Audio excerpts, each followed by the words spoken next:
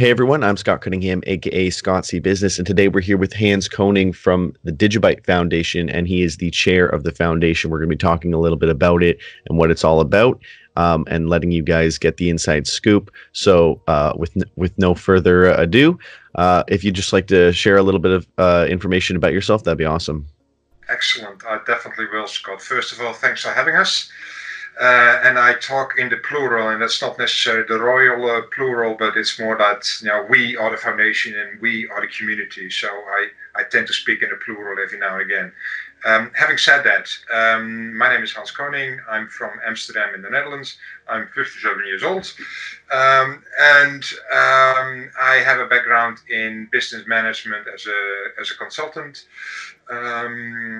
What else? I've been involved in the startup community for about 20 years, and I've only been involved not as a founder, but as a advisor, a mentor, or a coach, doing a lot of judging, speaking, and engaging with young kids pursuing their dreams. I also speak on conferences and seminars, and recently I started a PhD at Free University here in Amsterdam on blockchain governance. That doesn't make me an expert. That does make me someone who's hungry for knowledge in a new industry. Awesome, awesome. So, how did you originally get involved in blockchain? Well, in all honesty, I have to say via Bitcoin. And I guess most of us got involved in the blockchain via the Bitcoin. And I have to admit, in 2014-15, I wasn't not necessarily that much savvy about what blockchain was, let alone what potential it could have for the future. I just saw these weird fluctuations of the Bitcoin, and that from a startup and investment perspective sort of piqued my interest. So that's how I got involved into the Bitcoin. Via Bitcoin, I learned about the blockchain. Via blockchain, I learned about decentralization, inclusiveness, immutable data, and the potential it can have as a technology and the impact it can have on our society. And I also have a background in governance from my business perspective and background. So I sort of combined the whole thing from where does this technology can bring us, and having an interest in technology and seeing a huge potential for decentralization, because for me, decentralization and blockchain isn't necessarily technology. I understand and respect and appreciate the technology, but it's also more an expression of where we are as a society, namely that we're craving for trust and need to have a replacement of the classic system of trust that is now sort of coming to an end. We see that in the financial markets, we see that in politics, we see it in journalists, we see it in banks. So that's sort of how I got started into blockchain and how I ultimately became involved in Digibyte. Awesome, awesome. So, for people who don't know what the Digibyte Foundation is, can you give a brief introduction for that? I certainly can. Digibyte Foundation is the foundation of Digibyte, and Digibyte is one of the older blockchains around. It started in 2014, founded by Jared Tate. And a foundation is more or less an independent part of the blockchain phenomenon of Digibyte. And it focuses on promoting and supporting the blockchain of Digibyte and its users. And it wants to stimulate the development and the worldwide adaptation of Digibyte and its blockchain, and in a way wants to help and promote and establish decentralization as a phenomenon in the current space. So the foundation still sounds a bit lofty, but from a more practical point of view, we want to empower our users, decentralize the world, and empower our community. That's more or less the sum up of what the foundation does. So the development of the Digibyte technology is obviously a core focus point of what we are and what we do. And we believe from in the Digibyte Foundation that the underlying phenomenon of decentralization is an unstoppable phenomenon, and the decentralization train is speeding away, and we're in the first carriage, and we want to lead the pack and want to lead the rest of the world into decentralization. And the foundation wants to establish just that and help the community empower themselves. Awesome. Awesome. So, for people who don't totally know the entire difference between the foundation and the actual cryptocurrency, can you just speak a little to that and how that's different? Correct. I think you actually addressed quite an important point, Scott, and that's decentralization. And what you would normally see, let's say in a bank, they would be one company, or a company like Heineken or Unilever, that also one company. Digibyte is decentralized. That means there's no central authority. So the development and the foundation and the coin are in a way separate. They are connected, but they're not like in a central entity. So the foundation also acknowledges and appreciates that. And we just want to facilitate the use and the adaptation of what the Digibyte technology actually brings and delivers. So we're not necessarily focused on what the Digibyte blockchain does, although we have a keen interest in its development, but more in its perspective of the adaptation and the ultimate use for society, for the community. That's where our focus predominantly lies on. Awesome. And so Digibyte has been around since 2014. Why a foundation now?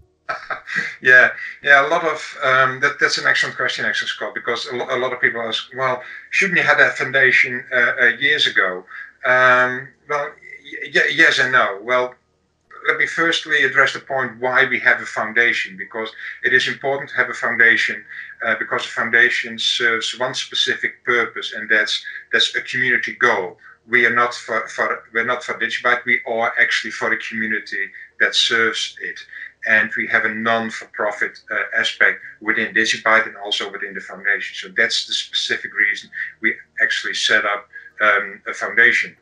But one of the reasons we see the foundation growing now is that we also see us on a certain crossroads, if you like, a tipping point for adaptation and adoption of blockchain technology. The past few years not necessarily have been an uphill battle, but there's still a little resistance and reluctance in a widely adaptation of blockchain and this technology. We now see more or less a tipping point. It's been used in supply chain management, in logistics, in the financial system, in healthcare, in civilocracy. So there are a lot of in healthcare and a lot of applications where you can actually use it. Now we see a tipping point that actually does have a commercial application, and it's not just a couple of nerdy guys working on a crypto. It's more than that and much more than that. And that awareness we now see set in. So that's definitely a specific tipping point we see.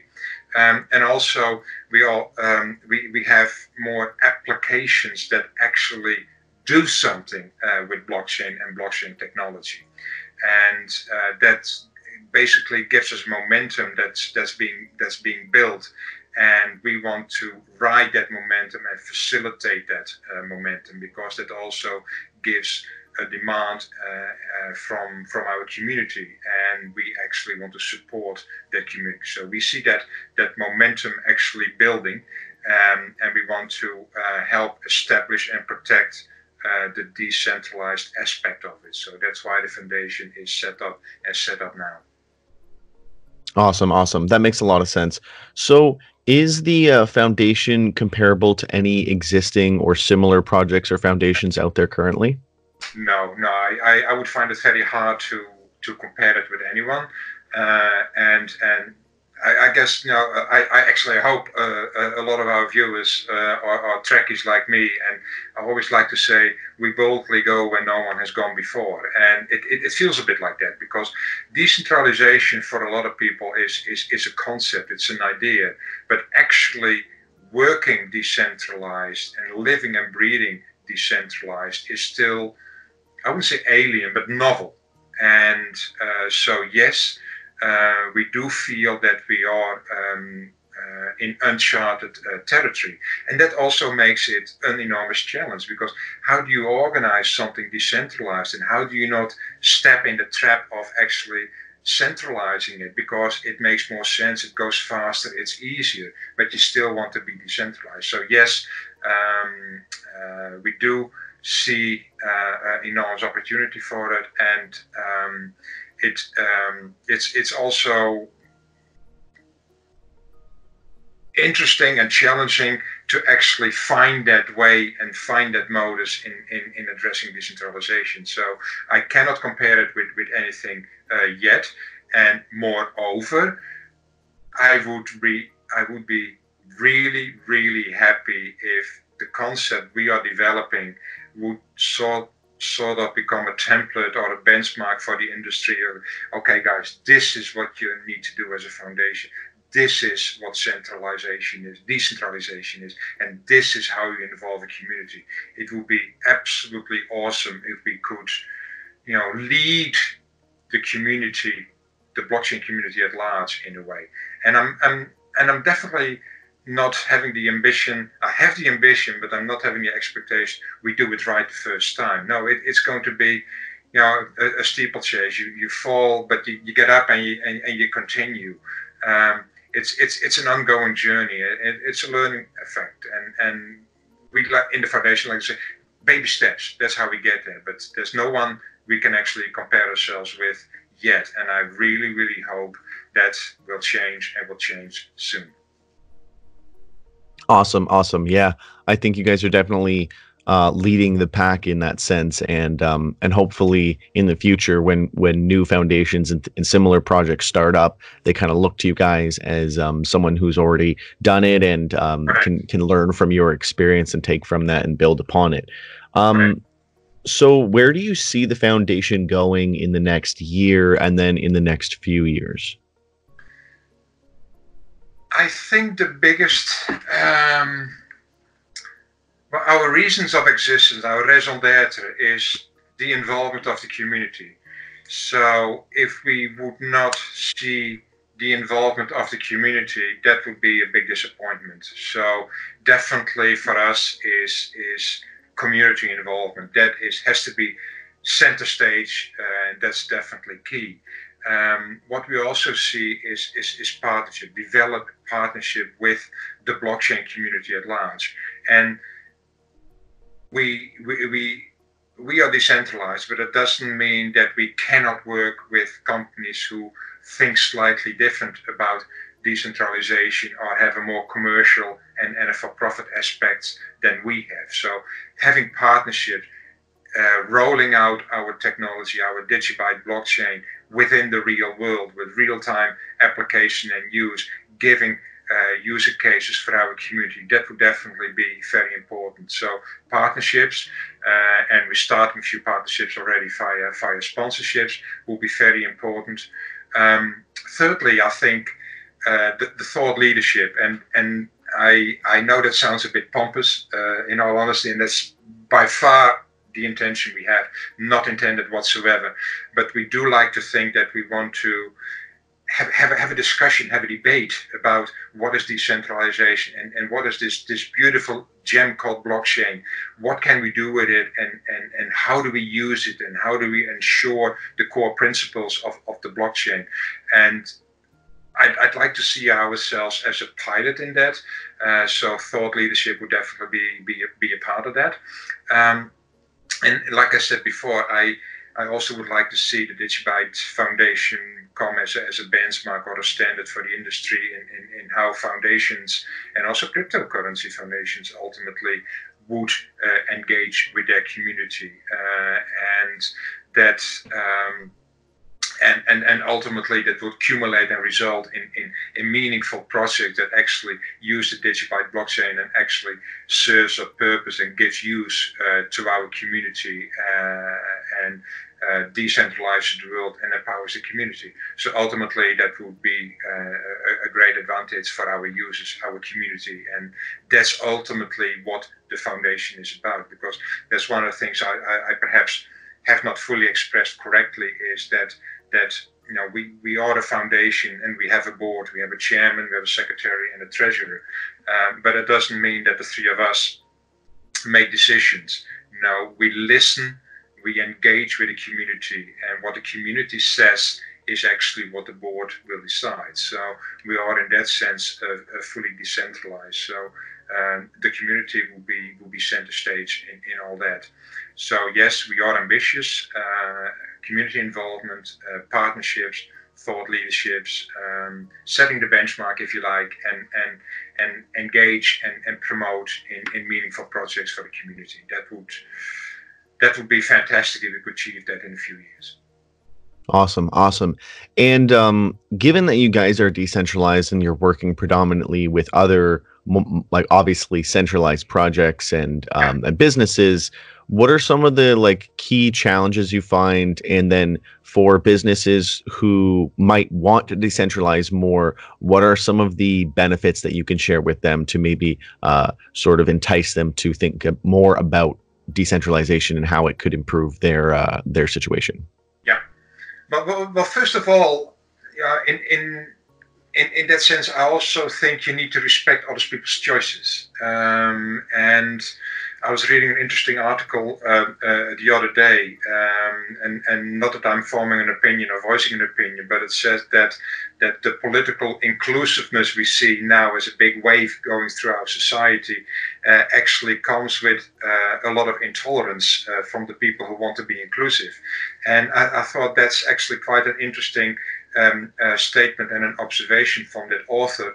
And it also reminded me of, well, I can find decentralization really important, and I do, but it doesn't give me the right to dismiss other people who think differently. So for us as the foundation, we want to build bridges and we want to engage in an open and a respectful partnership, and hopefully lead by example. So yes, we will respect other people's opinion, and yes, we will try to be the preacher, if you like, and show what alternatives there could be. But ultimately, we also want to make sure that we are not merely a theoretical concept, but Digibyte blockchain is a real-time usable blockchain that has real-time and real use cases for its community. And you cannot do that from an ivory tower.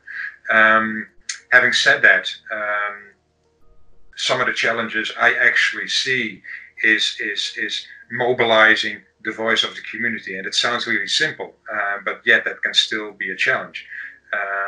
So how do you engage with your community? Don't I miss certain voices of certain opinions? Am I open and inclusive to the whole community? That's definitely on top of our mind. We definitely think about it.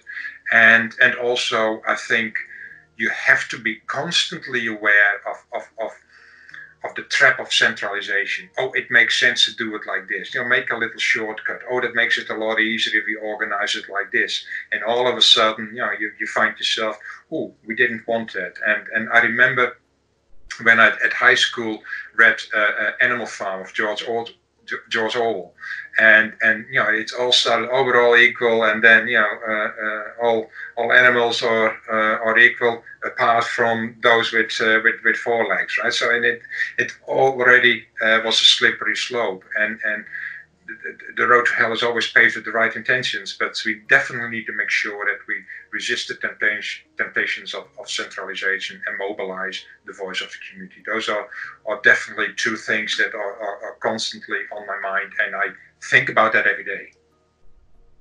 Yeah, definitely. So what are some of the biggest challenges that the foundation has to deal with currently? Well, as I said, the listening correctly to your community, and one of the things is is voting, and we want to give our community, our donors, the opportunity to vote on ideas, on projects, and give them involvement. Organizing voting decentralized and respecting people's wish to be not necessarily identified via the names or addresses. How do you organize it? How do you mitigate certain risks that are there? That's a big challenge for us, and we have not found the right answer for it yet, or the foolproof answer for it yet. We're going to start with it, and we'll see how it goes. And as I said, it's like a steeplechase. We definitely will fall flat on our faces a few times, but it's I'm not ashamed in admitting we were wrong. But as long as we all know that we can do it better, and we intend to do it for the right reasons. So voting, for instance, is definitely a challenge. I have not, or we have not found a foolproof answer for. If you, for instance, do something fully anonymous, would someone be able to do 1,000 votes rather than me being honest, doing only one vote? How do you mitigate that, and how do you prevent that from happening, and how do you ensure that you still observe people's respect people's wish for privacy of not being fully for 100% identified? So that's a challenge. But it's you can either sit on your thumbs and then come up with a foolproof plan, and next thing you know, it's 2050. Right? You missed your point. So we need to start somewhere, and we're jumping in now, and we'll have an open mind, and we're confident that our community will actually help and guide and facilitate us through this. Yeah. I mean, I always believe that the best way to start is to start, and you kind of find your footing along the way. If you fail, you recover, and you just kind of work through all those challenges as they come. So how do you see the community growing, evolving, and being empowered and represented? Yes. Well, the voting, obviously, I just mentioned, is an important part of that. Secondly, we're now setting up an advisory board, or we're open for applications for people who want to join the advisory board. And that would be actually, we're probably setting up a few ideas in which people or specialities or directions people we feel could be of assistance, of help to the community and to the Digibyte Foundation. And we'll let the community decide who we are going to accept within the advisory board. So it will be our first litmus test, if you like, if the system is going to work. Secondly, ideation is going to be quite important, and we as a board like to see ourselves as merely the voice of the community. So how do we engage with the community that they come up with ideas of this is what we feel is important, or this is what we feel would be a great project for decentralizing the world and empowering it as a community, or work towards adaptation, or do outreach. So ideation from within the community is going to be an important aspect. And at the moment, we're also open for donations and also sponsorships. And with that, we would like to organize conferences, seminars, events, get-togethers, because much as we love being online, there's nothing but see each other eye to eye and discuss and engage in a physical location with each other. As soon as the coronavirus is subsided, hopefully we have some opportunity then to organize events with our community and talk with each other, and you can hear things from the horse's mouth. They can hear from us, and we can hear from them. So that will be an important tool for us in the empowerment and the representation. Yeah, absolutely. So where can everyone go to learn more about Digibyte and the Digibyte Foundation? Well, we're quite active on Twitter, and predominantly Rudy Bauman, our secretary and vice chairman, is very active on Twitter. So definitely follow him, follow the Digibyte Foundation. Also follow Jared Tate, I would say. He's also very well informed and a good tweeter. We obviously have our website, digibytefoundation.io. And we got a few Telegram chat groups. So there's lots of ways to stay involved and stay up to date. And we try to post regularly. And we also have actually one thing called the Digi Buzz. Everything we do has to start with Digi because we are from the Digibyte family. So if you want to be a donor, we call you a DigiB, and if you want to hear about what we do and what's going on, you want to hear the buzz, so follow DigiBuzz on Twitter with double Z. So Twitter would be the best point of contact, and the community is always vocal on Twitter. Love it or hate it, but Twitter is where you need to go. Yeah, absolutely. Twitter is definitely a love or hate place to be. So obviously love your watch your vlog, and that will be the number one point contact. Watch your vlog. Yeah, go to Scott. Yeah. Awesome. So those are all the questions that I have. Is there anything else that you'd like to share with the community or touch on before we end this off? Again, as I said, we are at a learning curve, and an extremely steep learning curve. We're going into uncharted territory. That doesn't mean I'm apologizing or excusing myself for mistakes we will make. I'm not ashamed of making mistakes, but please voice your concerns, voice your input, because we as the board are merely the voice of you, the community, and we can only empower if we engage with each other. So mobilize the community is something we want to facilitate, but ultimately it comes from you, the community. Awesome. All right. Well, thank you so much for coming on and sharing a little bit about Digibyte. I think I learned something. I'm sure the audience learned something as well. For everyone watching, make sure to go and follow them on Twitter and check them out. And, let us know what you think about Digibyte in the comments. And again, thank you so much. Thank you, Scott. It was a pleasure being here. All right. Cheers.